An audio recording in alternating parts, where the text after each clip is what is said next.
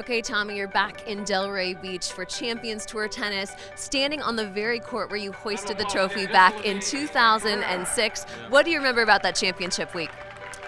I remember having lots of good, hard, difficult matches. I believe I beat Andre Pavel in the semis in a hard-fought match to get to the finals, and then in the finals I beat my good friend Xavier Malisse.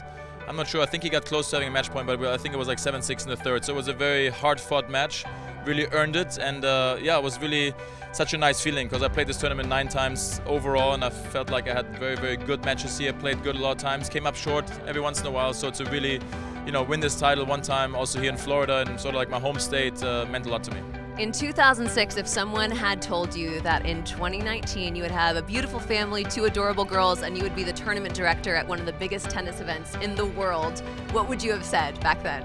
Sign me up. Yeah, that sounds great. Yeah, no, I'm very, very blessed, very lucky, and you know, I have a beautiful family, beautiful wife, 2 great kids, and really love my role also as a dad, and I want to spend as much time as I can with them while they're young and still loving me.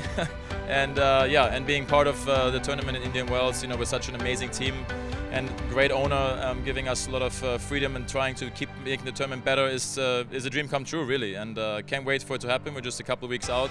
Finally, last year here at the Delray Beach Open, we started our very own Walk of Fame, and we are breaking news here today. You are going to be our 3rd addition after John McEnroe and the Bryan brothers to the Delray Beach Open Walk of Fame. So congratulations. Oh, yeah. How special is it to be recognized now for the hard work that you put in during your career? Yeah, that's really an honor. I mean, that's all you can ask for. You know, you play something for so long, something that you love to do, and you know, you put a lot of effort into it. You know, sweats and tears, and to get recognized every once in a while is obviously a special feeling, and to have it here in my home state in Florida as well is very, very special. So I feel very honored, and thank you very much.